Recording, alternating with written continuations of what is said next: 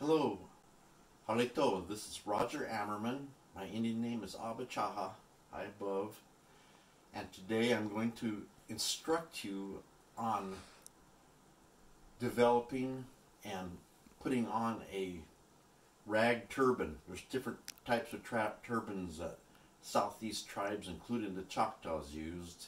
These were very popular in the mid-1700s to mid-1800s. They were like the Nike of their day. This particular turban involves one piece of cloth that's several feet long. This cloth is over 13 feet if I extended that all the way out. I can't possibly do that. I have to fold it in half. And just if there's anything you leave this instructional video with, it's a lot of wrapping and tucking and folding in putting on this turban.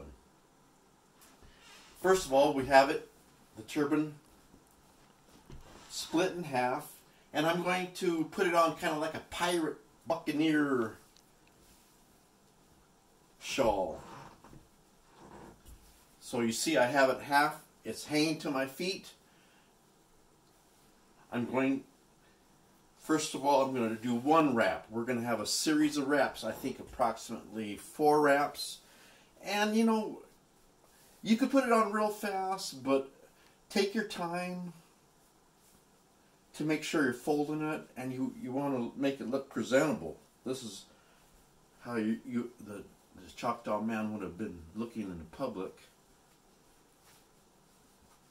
So I just want my cloth really malleable and easy to handle, and I'm going to take one side so I look like the pirate just to start off with.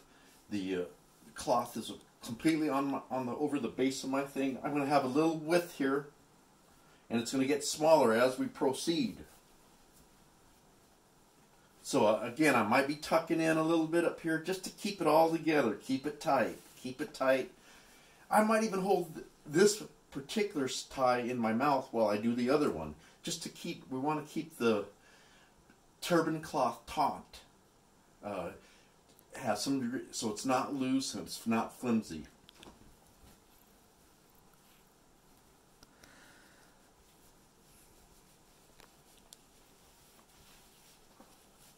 Okay, so after one wrap over both sides, again, I'm just tucking it in. It's kind of to the wearer's comfort level, comfort zone, how they want to appear. In the back, I'm kind of tucking it in, and I just want it all together, nice. I don't want pieces sticking out here and there. I don't want to look shabby. So we're going to do my second wrap. Please be patient. I'm going to make it a little thinner because we're tapering it down. Just as the cloth starts out with several inches, maybe a couple feet wide, it tapers down to a point, as you can see in Preston Amerman's instructional video.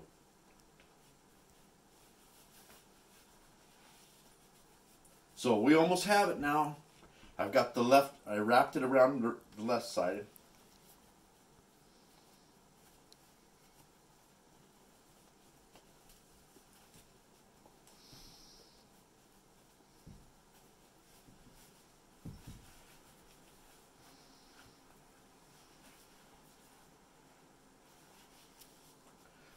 Okay, we're almost there. We're almost home. So these 2 strings, there's a certain reason that it went all the way to my feet in length, because it's specifically and strategically designed so these 2 ends in front, and I am able to not only tie them, but I can hide this ugly knot I'm making. So I'm just gonna knot it, but I don't want this stupid knot in my way. I don't want people to see the ends of this. You got to be professional. So that is, like I said, we're going to be tucking and folding. And I'm going to hide that in some of the folds, if possible. Might be easier said than done. But this is the basic look of the turban.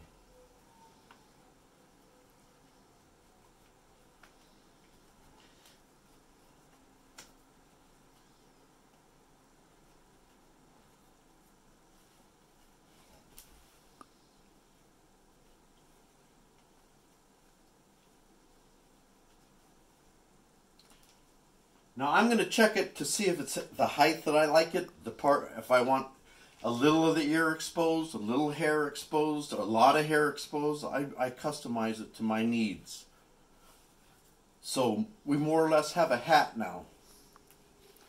Now I'm going to have Preston pause the video while I get the feather piece, because I'm going to show you we're going to use these folds. These folds are very important. And then the part that we started off with is what I'm going to tuck the feathers into.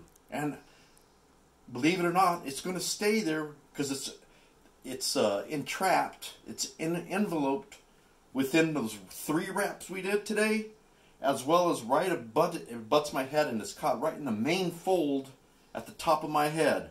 So pause, Preston. Thank you, Preston. I am back. So whether you're using one feather, an ostrich feather, eagle feather, hawk feather, there's different ways. There's different roads to roam here. So let's say I want to wear eagle feather. I can use the back of my folds and trap it as shown. So against my head, but also envelope between all the other folds. Some of the better looking men they don't want it in the back part of their head. They want it in the front part. So same concept though, they're going to trap it within the folds and hold it and against their head as well as the 3 folds that we just did. So this is the real basic, and we could get it way down in our folds so it don't go nowhere. So the wearer could add only 1 feather. Now the well-dressed Southeast man had a much more ornate feather piece. The idea is when that male moves across the floor, moves across the land, that just the slightest wind makes those feathers dance on his head. And that's what was considered the aesthetic sensibility of our ancestors, was they wanted that feather dancing on their head when they walk. Barely any little wind, barely any movement. So they might have a bone or some hardened piece to stick in the folds. That's to keep it down in the folds, between your head and the folds.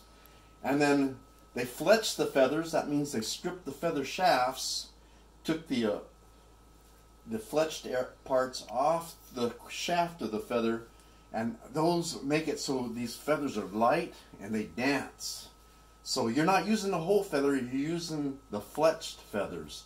These particular feathers are a combination of hawk, different types of hawk, and then the frontal lobe feathers are heron.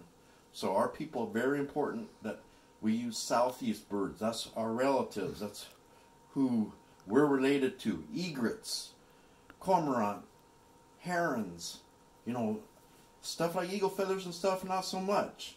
You know, there was different animals and birds in the Choctaw people's cosmos, and it's a great privilege to have those things on our body.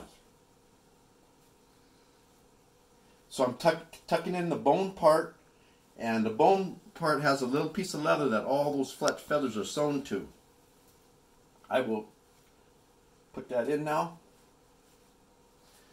And now you can see that at the side profile, just a little movement, and they're moving. That was the aesthetic of the early 1800s, late 1700s, was just to move around and for people to notice you as you stroll across the ceremonial ground or you're in a public place.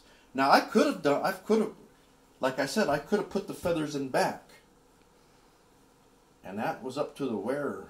So Preston shows you on the video that I could wear it like that if I want.